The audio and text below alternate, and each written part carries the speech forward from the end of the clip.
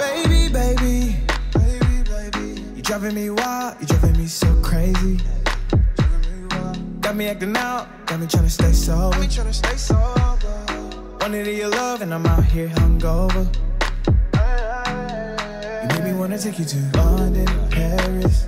Times will cherish.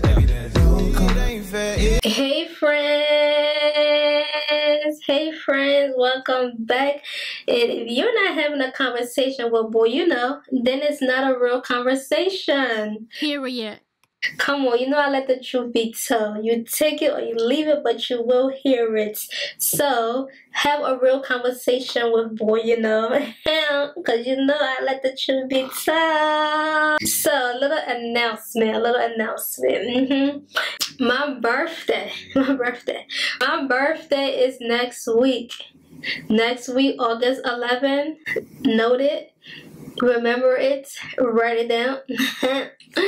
So, because, your girl got one birthday, one age, unlike other people. Okay, let me stop this. But really, my birthday is next week, and I will not be posting a video next week. I'll be celebrating my birthday. So, instead of a conversation like this, one-on-one, you're going to get a recap of my birthday celebration. So, wish your friend, because we're friends. Even if you want to or not, we're friends. How you doing, friend? Wish your friend a happy birthday and show me love. I deserve it. All of it. Okay? Conversation. I believe a lot of people are in relationships but are not in love. Don't come for me yet. Let me explain why I believe so. I believe a lot of people are just faking it until they make it. Just connect with someone and try to make nothing out of something. Because one, they're either desperate, or two, they're misguided, not making wise decisions. That a lot of people who are in relationships are not in love. A lot of people in relationships only for validation purpose. They want to prove something to someone, or they want to prove to the world. People are just in relationships with no commitments. And what is a relationship without a commitment? Even with acquaintances, every relationship has to be exclusive. Every relationship has to have commitments. You cannot be in a relationship with someone without commitments. And nowadays, there are a lot of terms out there to just justify their crap. And they're only there to just justify their behavior.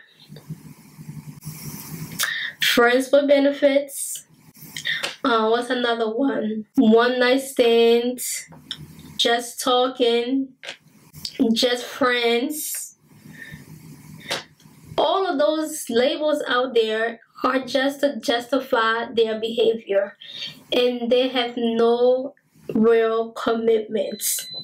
That's why I believe most people are in relationships, but they're not in love.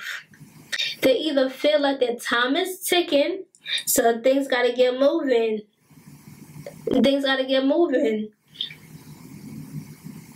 Or they just want to have fun. They just don't want to be alone. So they'd rather deal with something than nothing. And a lot of people cause problems for themselves and yet sit around and get mad. You can't be playing victim when you play a role in what happened. You cannot play the victim. Where do we go from here?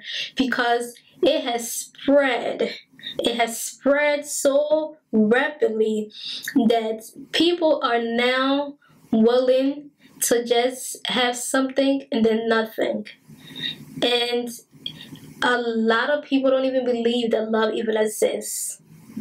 A lot of people haven't even experienced real love. A lot of people don't even know what love is or what love feels like.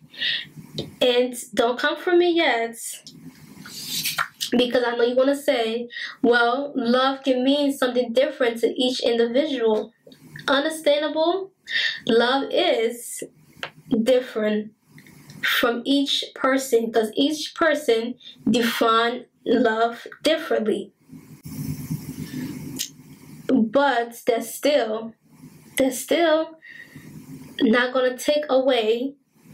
That's still not gonna take away from being in a committed, exclusive, goally relationship.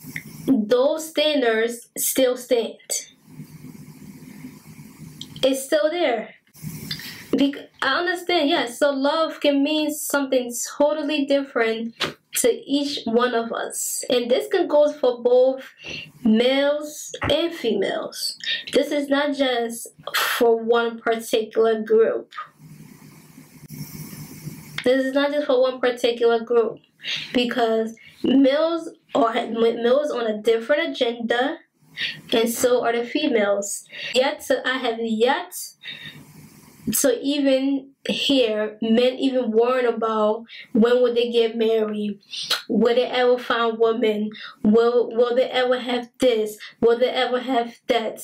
Maybe I haven't had those conversations, and I haven't been a part of those conversations. Men don't worry about those things. That's not their concerns, because they already know there are going to be women, and they're going to get married, and they're going to have family. Women on the other side, most don't even accept the fact that it could happen. And that's pretty sad. That's pretty doggone sad.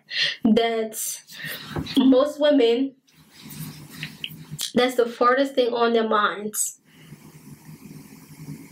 Most women truly believe that it may or may not happen. It's one or the other. It's 50-50. It may or may not happen. While men, on the other hand, it's solid for them. It's solid. Like, they don't worry about those things because they know it's going to happen. Men don't worry about those things. Women, on the other hand, it's 50-50. It may or may not happen for some women. That's what they believe. Not saying all. The moral is that women relax.